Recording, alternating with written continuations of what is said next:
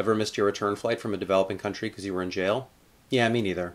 Changing the subject, Fiji has always been on my bucket list, and when an opportunity to go fell into my lap a few years back, I knew I had to go. Now there is a ton of sugarcane in Fiji, which only means one thing. Well, it means a lot of things, but to me it only means one thing. Rum. If my research is correct, there's only one distillery in Fiji, and while they make a handful of rums, the local favorite is Bounty Overproof. I know this is the local favorite because every time I ordered it, the bartender would point at the bottle and say, "Gold medal winner." Yes, this bit of hometown pride is a gold medal winner, and it's well deserved. I haven't had it in over a year and a half, but today is as good a day as any to revisit it. I'm holding the glass just out of frame and I can already smell it. This is a rum that announces itself.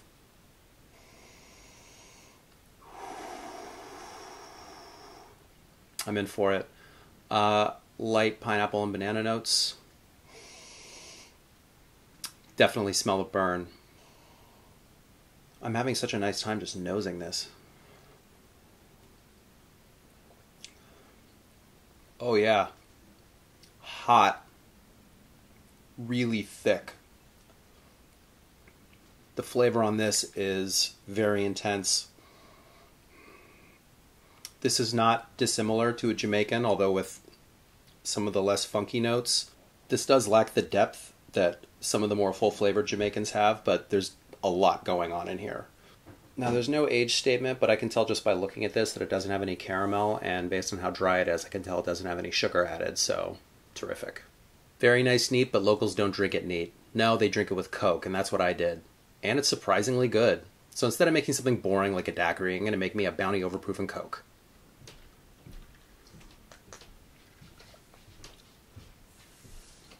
And I'm back in Fiji, sitting on a beach. I drank my body weight in Bounty Overproof and Coke, so the flavor is quite familiar to me. Two quick things. First, a single is 30 ml, which is about 1 ounce, so I stuck to doubles. Also, the Coke they use isn't that fancy cane sugar shit. They use regular old crappy high fructose corn syrup, so that's what I'm using today. Still tastes great. And if you're wondering what this cost, a double was about 25 Fijian dollars, but since the exchange rate's 2 to 1, this drink at a resort would cost about the same as it would at a fancy cocktail bar in LA. And speaking of exchange rates, look at what loving old fashions will cost you if you live here. Yeah, being in the middle of the ocean is expensive. This is a delightful trip down memory lane, but to be honest, tasting it is kind of bittersweet. When I travel, I like to walk the city, stay out late, meet people, court the unexpected, blah blah blah, but I wasn't in a city. I was at a resort with nothing around for miles. All there really is to do is hang out on the beach and drink, and yes, that was wonderful. I spent an afternoon in a hammock chair drinking a 6-pack of Fiji Bitter reading Harry Potter. And yes, the resort does a great job of keeping their guests entertained, but that's just not how I travel. At the end of the day, this trip was great. It introduced me to one of my all-time favorite rums, which I will love for the rest of my life, that unfortunately you can't get here. Is it because I associate said rum with being in a tropical paradise pretending I'm Don Beach? Maybe.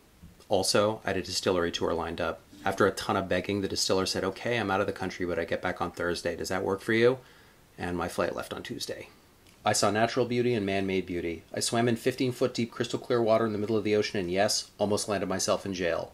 My last day in town, a cab driver colluded with local law enforcement and tried to have me arrested, and it was either bribe him or miss my flight. All in all, go to Fiji if you can. It's a beautiful country with wonderful people and also a great way to kid out your home tiki bar for cheap. But if you meet a cab driver named Raj, find another cab. That's it for today. Stay safe. Follow the advice of professionals. I'll see you tomorrow. Boolah!